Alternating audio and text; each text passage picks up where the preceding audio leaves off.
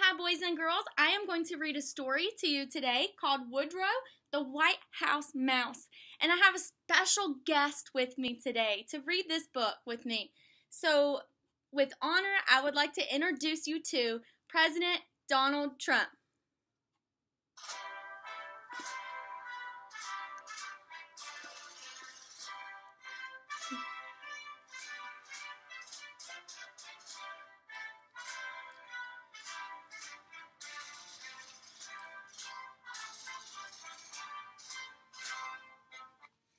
Okay, so this is Woodrow, the White House Mouse. Every 4 years, like the rest of us do, the mice of the nation elect someone too. To live in Washington's greatest old house, a leader respected, a President Mouse. Woodrow G. Washington won the last vote. A mouse Yankee Doodle the newspapers wrote. So good and so brave and smart, if you please. His favorite food? Why, American cheese.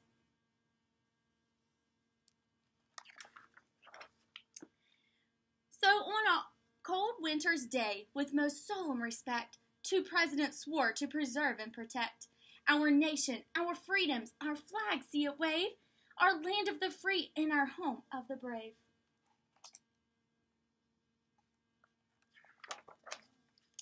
The White House was lit, floor to roof, wall to wall, for the beautiful, splendid inaugural ball.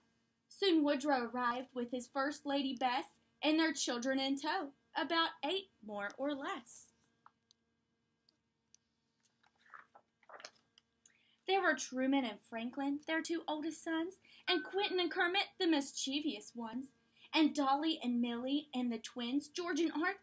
Not even their classmates could tell them apart. The stateroom was filled with goodwill and good cheer. The mouse children watched from the great chandelier. It was going quite well until George, with a whoop, slipped and landed splash in the senator's soup. The president has a big job, you'll agree. Many places to go, many people to see. In the great Oval Office, he does all of his thinking. And Woodrow, they say, is as smart as Abe Lincoln. The President Mouse has a deck on the shelf where he works with his helpers or just by himself. Our grand Constitution keeps the President busy. So many assignments, a mouse could get dizzy. The primary job of the President Mouse is working with Congress, the Senate, and House on making new laws for the good of the nation, health, peace, and justice for the whole population. The President is required to study each bill that Congress delivers from Capitol Hill. If he signs it, a bill becomes law. It's approved. If he gives it a veto, it's rejected, removed. Here's the chief executive, which means he's in charge of government departments, the small and the large. Government departments include transportation, justice, and labor, and of course, education.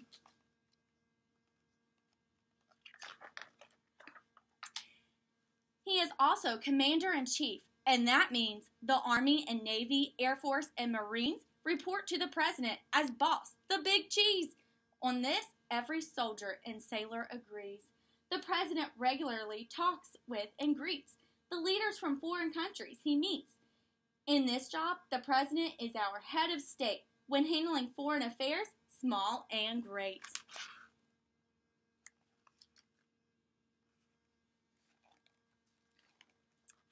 But the President also gets time out to play. Every Easter, for instance, is egg rolling day. There are oranges, yellow eggs, blue eggs too. There are even some eggs colored red, white, and blue. Inside the White House, there's also more fun for Woodrow, his family, and most everyone. The East Room is used for artistic events like concerts and shows for mouse ladies and gents. One night, Millie dreamed that on this special day, she might, if she practiced, dance in East Room ballet. She'd be joined by the famous Marine Mouse Quartet for her flawless finale of fine pirouette. The red room and green rooms are not side by side, but they're wonderful places for children to hide. When they play hide and seek and Woodrow is seeking, he finds them so fast, could it be that he's peeking?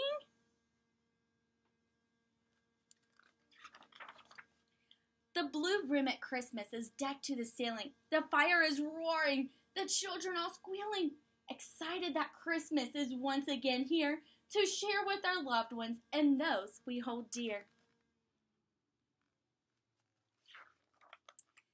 As he nodded to sleep, the good President Mouse was thankful for family and country and house.